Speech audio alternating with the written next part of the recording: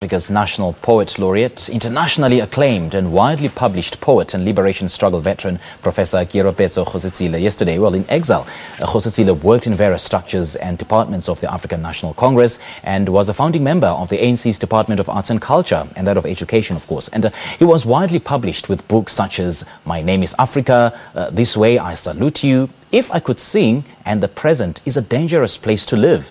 And to talk more about the life and work of Professor Kgositsile, we joined in studio by Morakabe Raks Seakhoa, the Managing Director. And the Managing Director. Now, a very good morning to you, Raks. Thank you so much for joining us and welcome.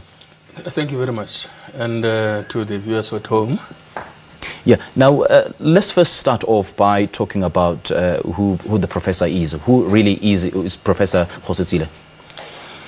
Well, perhaps we should start off by sending our condolences to the family Gabra Willie, particularly Umamu baby Kgositsile, and to the rest of the family, and of course comrades and compatriots in the literary world and the political world indeed.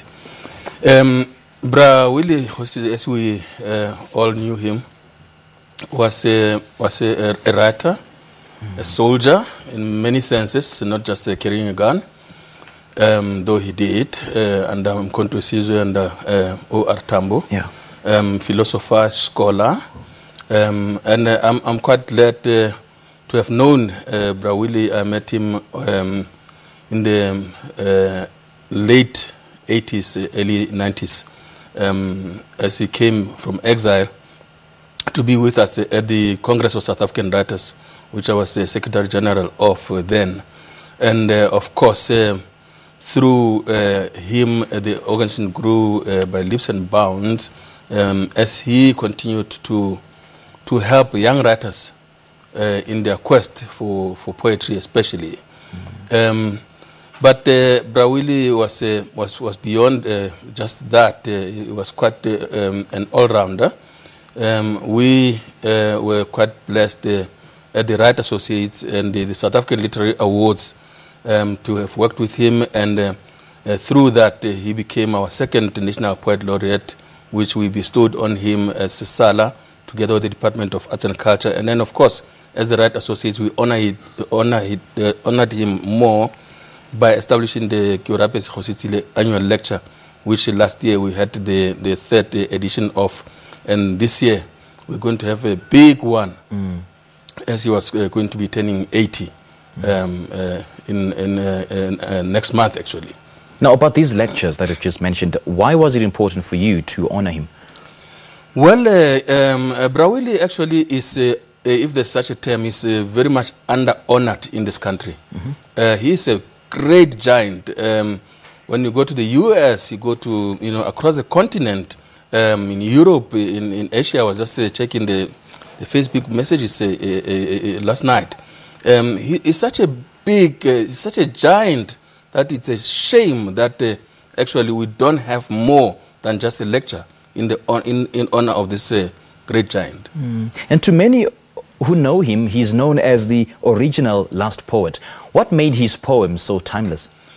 Well, Bra Willie, his poetry was the ordinary lives of people of this country and across the world. His poetry expressed the lived experiences, as he himself would say, of the ordinary men and women in the street. So he touched many lives through his poetry, which people related to very readily, not like some of the highfalutin stuff we hear around. And one of the last recent public appearances was at the Abantu Book Festival held in Soweto, wherein young and old literary people came in.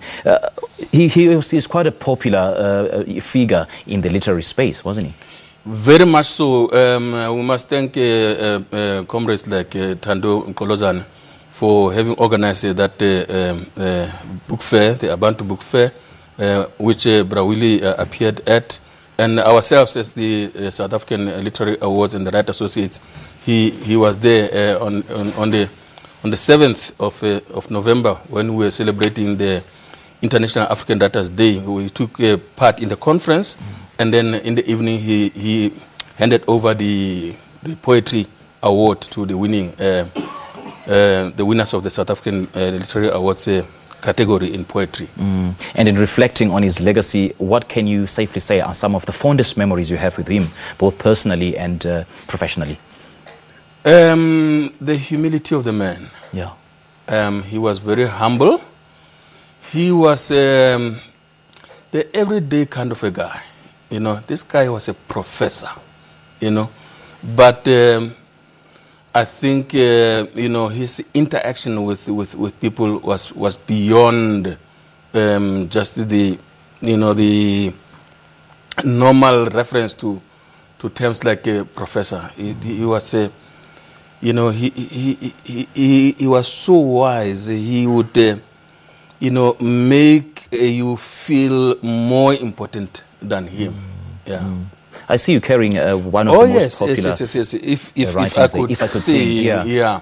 That's the selected poems of Brawili. It's a pity we have very short time, but you know, he's got some of the gems here, and you know, the introduction by one of his friends and colleagues, Professor Stellan Plump from the U.S., which he described these poems spanning a 40-year writing life, exploring a sense of impending impotence, anger, disgust, commitment, joy, love, metaphysical death, birth, confession, loss, and an overriding need to participate concretely in the struggle to liberate the land of his birth. Which one of the poems can you safely say that built you and nurtured you to be what you are today and inspired you? You know, when you open this book of poetry, Brawili, it's like you're opening a Bible, okay, or the Quran. Literally, you just open anywhere that will build you. The poem that really made him quite popular, particularly in the younger generation here, is the Red Song, which Vose Mahlasela tend to song, and also popularized by Sandile Dikeni, another poet. Okay. The one that also moves me quite wonderfully is Origins. Deep in your cheeks, your specific laughter owns all things south of the coasts we once were. Okay.